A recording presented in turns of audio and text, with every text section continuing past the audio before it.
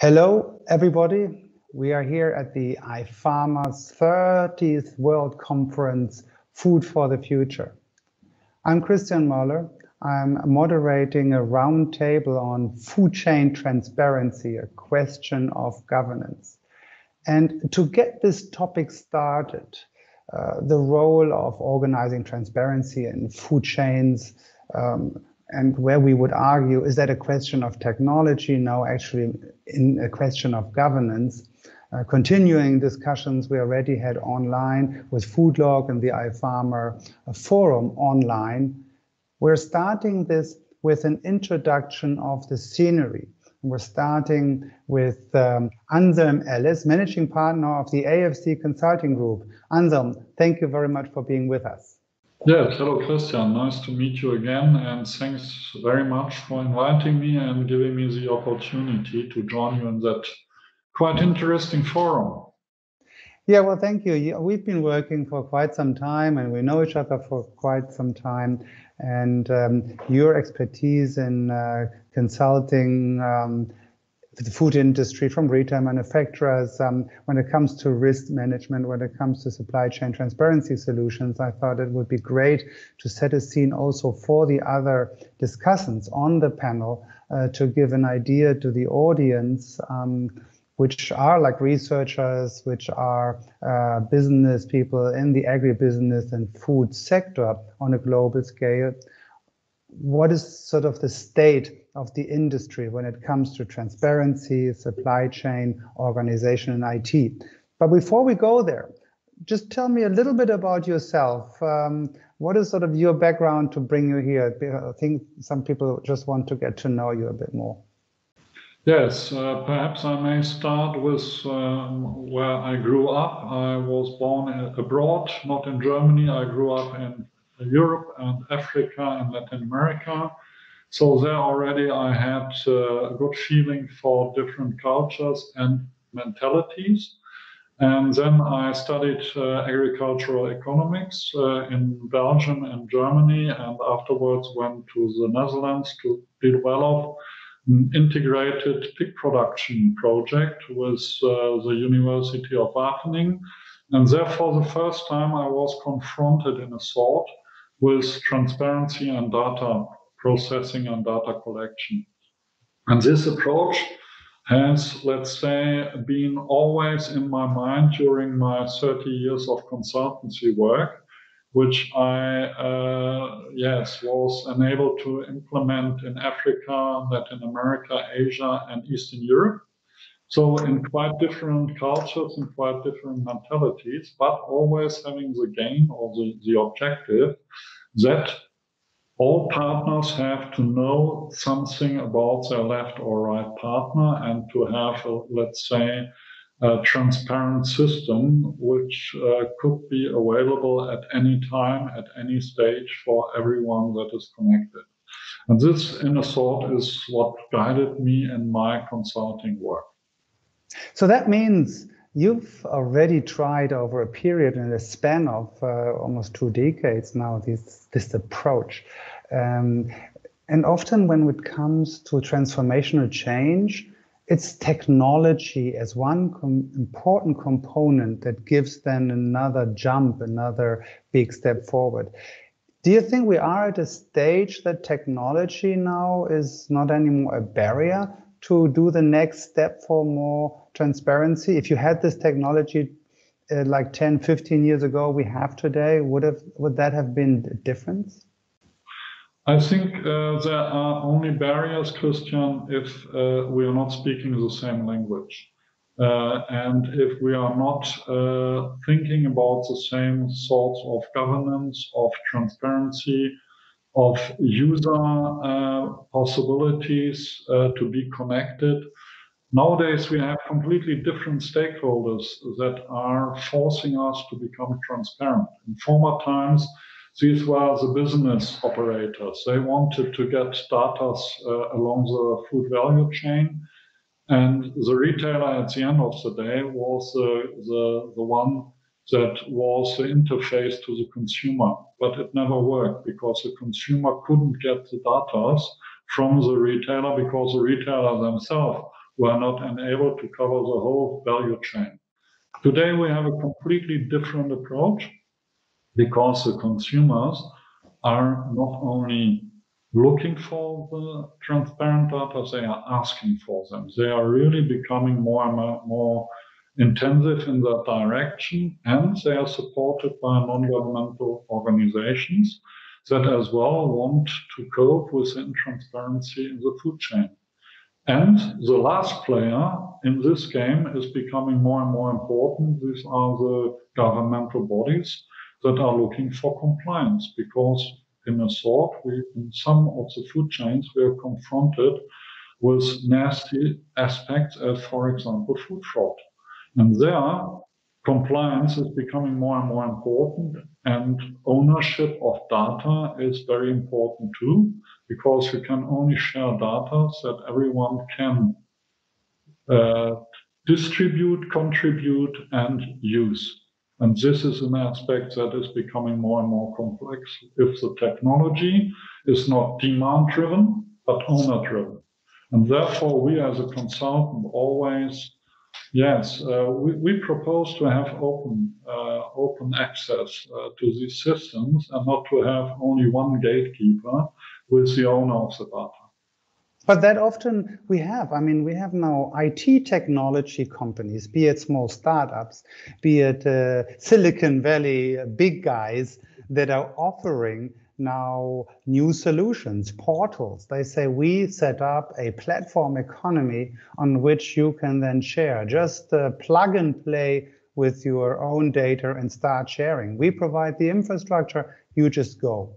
Isn't that an approach? Technology is there. I think that we will need them to have a consistent development in technologies, but as usual in life there is but. And we are restarting with the question of governments. If we have an open source system, if we have an open use system, then I'm very optimistic to have these technologies implemented along the food value chain. But if there is only one participant that can use the data, that is, let's say, processing the data, that is offering the data, then we have a sort of a monopoly. And in whatever markets, I do not trust monopolies. I really want to have access for everyone that is connected to use its data, to exchange information with the different partners, and to have full access to what his data will become in a sort of data processing process.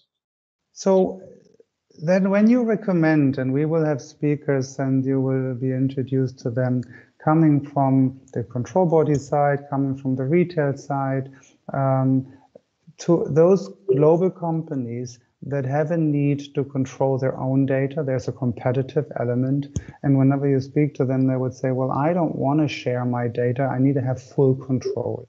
Now, what sort of recommendation would you give them to search out for who should be like an honest broker? What are the sort of the qualification for putting the eggs into which basket, or into many, maybe? I mean, it has to do with ownership. In former times, we were speaking about bottlenecks in production, bottlenecks in collecting harvest or selling products. Nowadays, the bottleneck more or less is the data. Because data is very important. So I think if we are speaking about honest brokers, we have always to cope with the position and the rules of brokerage, because being an honest broker means not to be blind and to accept everything that is offered by the partners in the system. So the honest broker has to, let's say, rely on a sort of governance where the system is ruled by transparency, and as well by a system that is self-implemented and not only given by, let's say, a technological partner that is lending the platform but the use of the platform remains with the technologists. This doesn't work. So more like a service-driven, yes, but the governance, the ownership of the rules, setting the rules, how to deal with the data, how to value data, yeah, how to make access rights, etc. That needs to be under the governance of the users, yeah, very transparent and involve governments as well. Yeah, yes, I think so. And we discussed it several times with different partners to have a sort of an arena where everyone is invited to contribute and to be in a sort or visitor or actor. But the ones that are only visiting or hearing what is happening there have different rules and different access to the data and to the maintenance of the system than the ones that are really operators. And we always suggest our clients to have clear rules how to participate, how to communicate, how to decide on what will become out of the data or out of the flow of information and who can participate. And therefore, I am not always convinced that we are only speaking about the honest broker. I think we are speaking more or less about a gatekeeper, but this gatekeeper is not a monopoly. The gatekeeper should be user-driven, demand-driven, and in a sort governed by rules that we have defined in a common sense. In the end, yes, it is an international food and agribusiness management topic, right? So researchers are listening here, and I think there are some groups that work on club theory of products and rules. So we are setting within IFAMA also research topics. So I think we have these evolving groups. Do you have already some in mind, or you think we're very early that these type of formations are building in different sectors, or should we aim at a sort of overall food industry type of approach? How should that evolve? It depends on who is asking for information. If you see the consumer wants to see everything. They want to see from the farm to the fork what has happened. They want to see the minifundista in Colombia in the same way as in Ghana, the ones that are collecting the coconuts or whatever. This is not always feasible. So we have, in a sort, to define a sort of intermediary that could process the data, make the data more transparent, offer the data, but to a fair price and in a fair system. And therefore, in former times, the retailer was the one to deal with the consumer, or fair trade, or other programs or projects to do it. But nowadays, our food chains are becoming more and more complex. We are losing some parts of the food chain, the more we are dealing with fresh products. And therefore, the one that is influencing the food chain is not always authorized to be the owner of the last data point. And therefore, we think that we should have the most open-minded approach to attract the people, to define the roles once again, and to have a governance that is a democratic governance and not only a governance when I pay, I get what I get. I think that is a very good recipe. And let's drive and put this question to the other speakers, to the other attendees of this roundtable. Thank you very much, Anselm Elles, managing partner of the AFC Consulting Group based in Bonn. Thank you very much. Thank you very much. I'm interested to see what they would mean. Thank you. Bye-bye, Kristian. Hello again. I'm Kristian Moeller. I'm CEO of GLOBALG.A.P. And today we have Sabbir Nasir. He is the CEO, I may say, yes, from Swapno Retail. You'll explain in a minute what you all are about. Sabbir, hello to have you with us. Hi, Kristian. Thanks for inviting. I'm honored. And today this is a part of a roundtable discussion. We pre-record this session of the IFAMA 2020 Goes Digital, like a virtual roundtable discussion. The topic is really a topic I've been working with and been puzzled about for quite some time. And that is, we have all these new technologies, and I know, Sabbir, you are also involved in data and technology. For food chain transparency, and we've worked with you on those, but why isn't it really translating into a mainstream? And some of the people before have said, or experts, it's a kind of a governance question. Let's explore that a little bit more. But before we go there, Sabbir, maybe you explain a little bit about who you are, what brought you there, and Swapno, what is it? Okay. Well, this is Sabbir Nasir. I work for different multinational companies in my career. And at present, I'm looking after the largest retail chain, supermarket chain in Bangladesh, and which holds 45% market share in this market. The market is pretty, I would say, is growing pretty fast. It's like the CAGR is almost more than 20%. So it's an emerging market, no doubt about it. My background includes my education in engineering, technology, and of course business. And I got alumni status from 4 universities, which includes MIT Sloan School of Management and UC Berkeley has School of Management. So yeah, I'm a data guy. I'm very much into data science and data-driven decision-making process.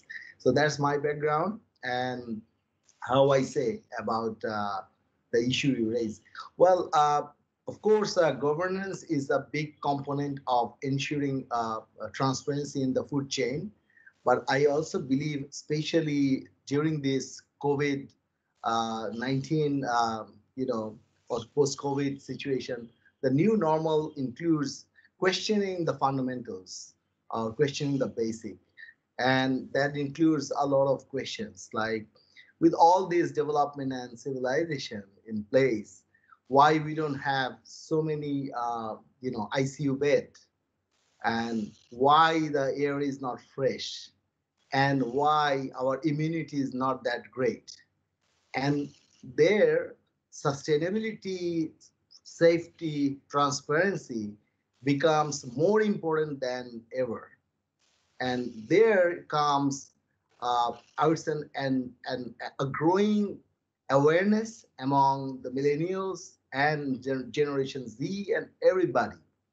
And I think as a retailer, we think this is also our role to play. And I think we know what we should do, and we have to address it together. You mentioned the millennials, you mentioned these digital natives that are now taking or moving into the purchasing power for consumers. And also in a further previous discussion, you mentioned that the online business has really grown in this time. All of this has to do with tremendous data and transparency. You see there is a difference in the need now from the new customers, the new consumers? Of course, we did a lot of research during this time. I would say even before COVID hit this part of this world, people became very much aware of social distancing, use of sanitizers, and all safety measures. And we were the pioneers, so people became more addicted to Shopno's mantra of providing safe food and ensuring transparency in the chain. So coming back to your question, yes, we think that during this time, this is actually more than just an essential part, and omnichannel is really doing well. So digitally, this, according to our survey, the consumers are now more concerned about what's going inside the chain. They want to know. And they want to give premium to the brands who can ensure that. Though the demand, aggregated demand has shrunk and many people lost their jobs, that's true. That's one side. Price sensitivity has gone up. That's one part of the story. The other part of the story is, as you say, the digital natives, they want to know more. They want access to information. And the brands, the chain, the cooperatives who can provide that, they will win. That's my belief system. And they will pay more for that. Yeah, and we've been in your stores and we've seen that you've provided transparency with farmer faces on meeting harvest intervals of the use of crop protection products. So very innovative in that market where you have that market share growing as the sort of stationary retail, as the classical retail shop. That is what you do internally with your data. But how much do you depend also in an emerging market like Bangladesh on other sources of data, on transparency or interoperability with different data platforms? Yeah, it's a very good question. I mean, we never consider Shopno as just a retail store.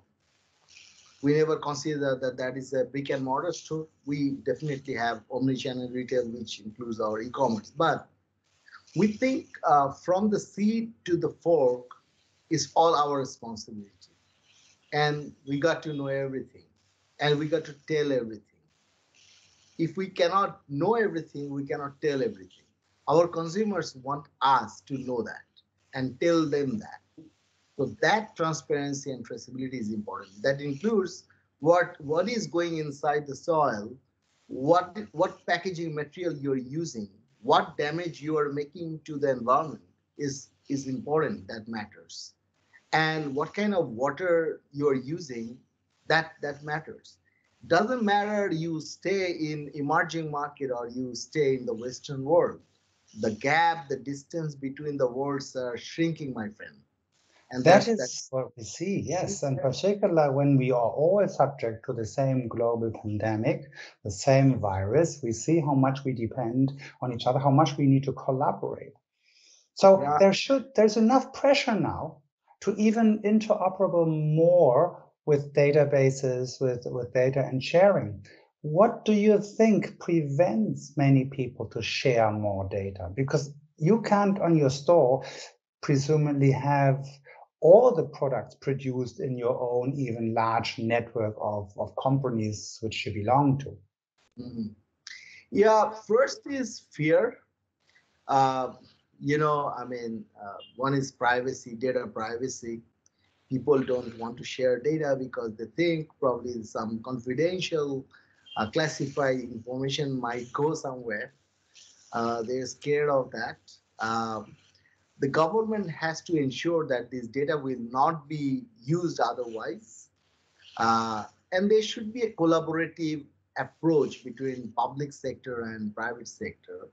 That it's not like a data for taking action, rather it's a data for improvement. And it's a collaboration, and it's not like a 0-1 game. It's not like that. There are points between 0 to 1. So there are steps and phases in this improvement curve. So if we follow that, then data is the only thing which you need. If you don't know anything, you cannot improve, right? The way they say that you cannot manage if you don't measure. So I think the fear has to go away, and data privacy and protection of individuals' concern has to be ensured in a platform. So the design of platform has to be such that the policies of especially privacy should be addressed, and the governance and its principles should be embracing, not should be controlling. It should be more like facilitating, something like that. So which role, you mentioned governments, they should have a certain role to assure. What other role would the government play? I mean, some of them want for their food safety policies have access. They want to enforce legislation using some of the private data. So what role and how should we involve with governments? I think the way we can do is, first of all, in Bangladesh context, setting up proper accredited labs or access to accredited labs of Western markets is very important. That's one. I'm a big supporter of GLOBAL.A.P. You know that. Probably we are the first pioneer in this region who shook hands with us. And in different conference also, I mentioned to government agencies that why we cannot take the global best practices, why we have to reinvent the wheel. We don't need to, because if somebody already discovered and invented something, let's just follow that. So I would say use of science and technology and scientific mindset to improve the situation from A to B and then B to C. That philosophy has to be there. And the government has to think that the private sector, there are some players who are really for people, for improvement. They are benevolent partners. And of course, there could be some who are not really following the norms, and you can treat them differently. So there should be stratas of actions, right? I mean, you cannot apply all in, you cannot put everything in one basket and, label them together. Rather, you should classify, and then you should have different actions for different different groups. So I think that should be there, and more of awareness should be here. And a private company cannot generate that kind of awareness, frankly speaking, because the government has that kind of budget. The donor agencies have that kind of budget. So making people aware, especially in this part of the world, I think government can play a big role. And then the consumers will create that pressure on the brands, on the value chain. And even on that type of pressure and scenario, Schwabno would share data if that's guaranteed that this is being safe and used the right way, correct? I mean, you have a lot of data that is... Absolutely. As a market leader, everyone would be more interested to see more, but you need to have the control of the inside. We are open book, Kristian, always. We are open book to our consumers, to our shareholders, to the government. Whenever, whoever wants to see that, we are just open book. But of course, we got suppliers, and I cannot tell that all the suppliers will share the data, but we can encourage them. We can make them convinced. We can try our level best to the last age, because it's our own world. It's a one world, and it's all our children who need to be saved, who need to live a better life. And this COVID, I think, is an eye opener, where we think we need to have fresh air, and we need to have renewable energy. We need to have safe food, and this is how we can be saved. So it's a collaborative thing. What a nice closing. Sabbir Nasir, CEO of Swapno in Bangladesh. Thank you very much for this roundtable discussion and this input. And I'm looking forward to continue more with you with that part of the world.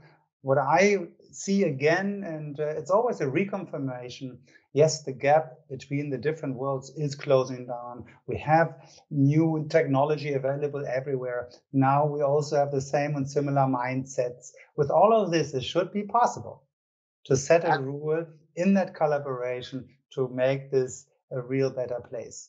Thank you again. Thank you, Kristian, as always. Thank you.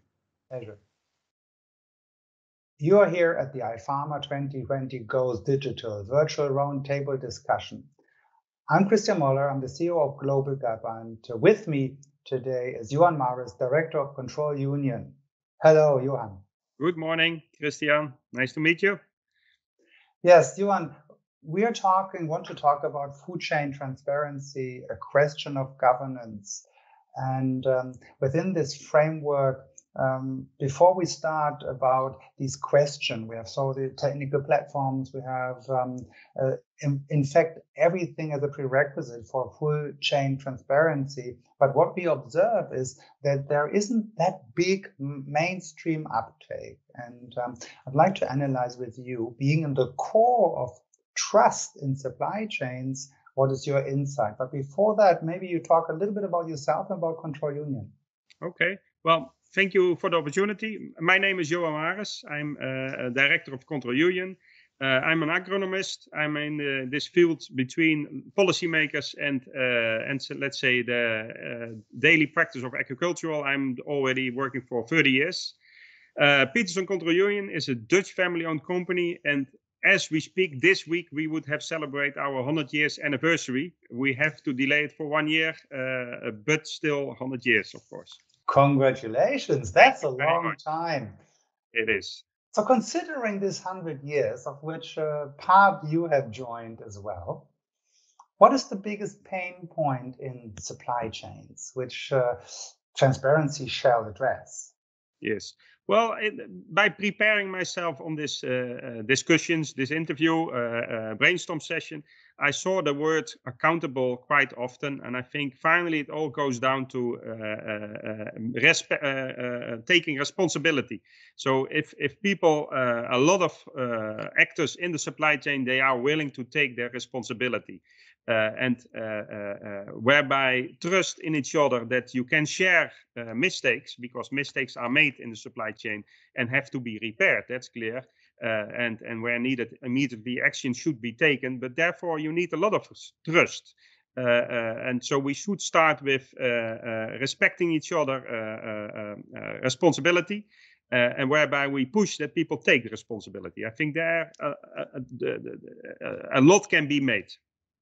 And you, as a global organization, working with certification in food safety, sustainability, and other areas, other compliance, Corona has brought also a big issue now to build trust. Usually, you had humans that work on a site and do an audit and then report about it.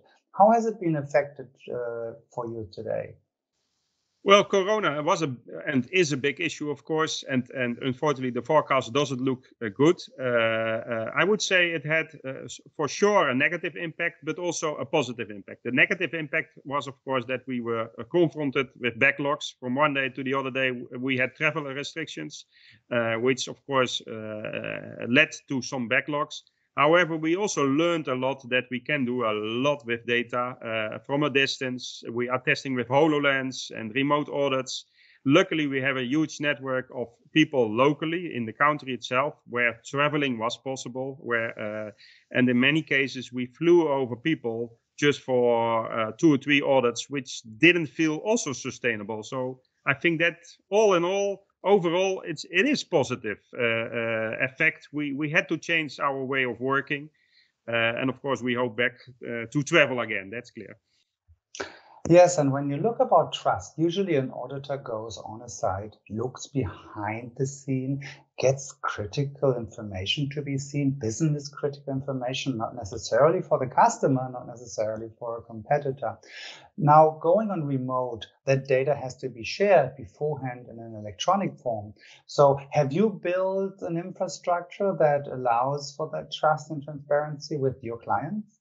Yes, we were already investing quite heavily in that. Of course, data protection is one of the biggest issues. We also call it hybrid audits. So some things we keep on locations whereby we have a local person involved, and remotely we have our experts sitting, helping from a distance. But data protection is very, how do you call it? It's a hot topic. And as an example, we also hire our ethical hackers ourselves to make sure our systems are up to date as far you can be up to date. But we challenge ourselves. And when it comes then to sharing that data, you have now that confidential data, your clients trust you, but you are one of many certification auditing bodies. I mean, as an example, GLOBAL.Ga.P, we have for our farm audits 165 certification bodies. not all of them as the size of Control Union with the business with us, but anyway, a lot of different audit data and a lot of different customers, and they want to share data. What's the biggest sensitivity here? The biggest sensitivity, I think, is that we should all realize that the owner of the data is finally the one who had to audit himself. So it's the farmer or the processor who owns the data. That's our philosophy. So as long the farmer or the processor has access to the data and can decide on who can see it or not, and then it's up to the ones who cannot see it to decide, I don't want to do business with you or not. But finally, the one who owns the data should be also to decide on the data. We will never share data with others without asking for permission by the farmer or processor beforehand. Right, but that still means that if I'm a buyer, and we will within this round table discuss about buyers, they have access or will have to have access to different data sources, and they would like to have a one-stop shop. We are all talking also about efficiencies in systems, and you may have in the hundreds different parties that want to have access to this data. And how should we arrange this? I mean, is there anything else we could do? Technology-wise, we could have APIs, interfaces to share the data, but how can we travel with the data that level of trust, of confidentiality? Yes. Well, I think all comes down to a right setup of the governance structure. Finally, of course, data could be like a gold mine. If you have a lot of data, you probably can forecast business or prices, etc. And I think it's in everybody's interest to forecome that is happening, because the data where we are talking about is traceability. Knowing where it's coming from, knowing its compliance with food safety or any other standards. But we should avoid, of course, that it is also used for forecasting prices or whatever. So having a good governance structure whereby we can forecome and those who put in their data can trust on it, that it will only be used for the purpose where it is used for, where it should be used for. And there should be check and balances for that as well, of course. I think that's the most important thing. What you now see in the traceability systems, they are all related to a very small supply chain whereby people already know each other, or they are related to one product, which of course is not the purpose. Finally, we want to have a farmer who can put all his data, all his products in one platform, wherever it ends. But unfortunately, we are not there yet. And then we have another stakeholder, governments, the public sector. I know, like in the Netherlands, but elsewhere as well, they want to have access to have a risk-based approach to food safety, later it's environmental metrics to support their policy measures. That's a different player as well? Yes, that's a different player. Of course, a government has more, regulations around himself to ask for data when needed, when there is an issue or whatever. But let's say in a normal supply chain where people just want to be transparent, including the government, they want to focus their resources on those who need extra attention. Let's say it like that. Yeah, governments are differently. The basis of certification is, of course, voluntary. I take my responsibility, and I think we as a business always have to protect that philosophy is behind it. I want to positive discrimination instead of negative discrimination. We look for compliance. If there's a non-compliance, you have to repair it, and of course, if there is action needed, immediately action needed. But governments are big stakeholders, and if they bring it positive, if let's say, of course, they have also their checks. If transparency could lead to less checks because they trust the system, and therefore we have to build, I think could work in everybody's benefit. So you mentioned that it shouldn't be a gold mine. The data platforms, transparency, traceability platforms should not be a business itself, so that they can use it as mining gold.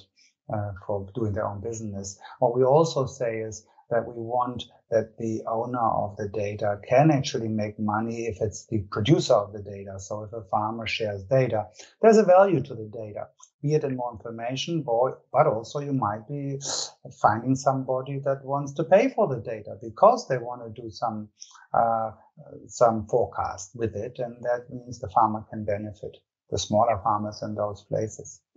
So, well, thank you. You are in a very critical part of the supply chain. You supply, you produce a lot of trusted data, but yet you say we do not have a platform that allows for that honest brokerage of data, that it is not a business model itself, that go across competition, that goes across the supply chain without having to risk that by sharing you become more vulnerable rather than you become more trusted. That's what we want. Yes. Thank you very much, Johan Maris, Director of Control Union, for being with us today. Let's discuss with the buyers what they are willing to give, willing to share, to build a governance structure that brings the efficiency which is needed, that overcomes these barriers to harmonization, barriers for a whole industry to deliver in the end a promise to global consumers as consumers, but also as citizens when it comes to environmental and social standards. Thank you very much. You're welcome. Thank you.